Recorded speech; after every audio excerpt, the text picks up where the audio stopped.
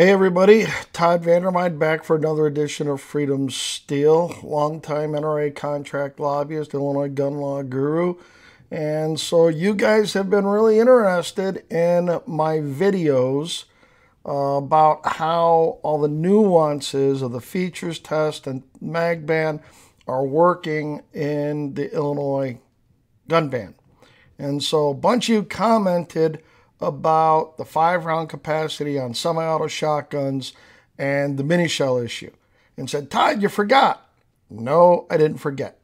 I just wanted to deal with one issue on the shotguns at a time so that we didn't run into a 30-minute video. It seems that our 15-minute size is about the right size to get people in, out, conversed on a subject, get them informed, and give us the time to do what we need to do. So, no, I didn't forget. So here we have my 1187 shotgun. So it's got the factory standard magazine fixed to the gun right here. Plug is removed. And we're going to see what happens when you have a standard shotgun. And so we're going to do the mini shells. First thing we're going to do, she's empty. So let's see what we have here. 1, 2, 3, 4, 5, 6, there's the illegal one, 7. It'll hold 7 minis, no problem. The law doesn't require the gun to function or cycle with these. It only says a fixed magazine with the capacity of more than 5 rounds. They don't define the rounds. Remember, traditional 12 gauges, 2 3/4, 3-inch, which were considered the magnums of the day. And then to compete with the 10 gauges, we went to the 3.5-inch 12 gauge. And I can tell you that another shotgun will hold 4 right off the get-go with a plug in it for 3.5-inch shells. So I know it's going to hold as many, if not more, than this 1187 will. So with that, yeah, all these modern semi-autos, if you use mini shells, will hold more than 5 rounds with the plug removed. And the issue is, remember when it talks about this, in the magazine section down to section 1.10, or can be converted to. And that's what our last one was about with the magazine tube conversions for shotguns and how we can clearly make those go more than 5 rounds with standard ammunition, with what the barrels are marked for in a chamber capacity. And so I think these are illegal. I think they wrote something in such a broad way that they didn't put the details into it, that here, once again, it would be illegal to sell a standard 1187 because the plug is not a permanent fixture. Plugs are designed to be removed typically.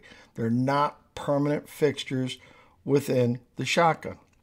You can go to a put and take club and hunt pheasants all day long with, a full complement of 5 and 1, or if you have an extended tube on a gun, you can sit there and put 8, 9 shells in the gun, and that's legal on a put and take club. Snow goose season, you don't have to have a plug in the gun.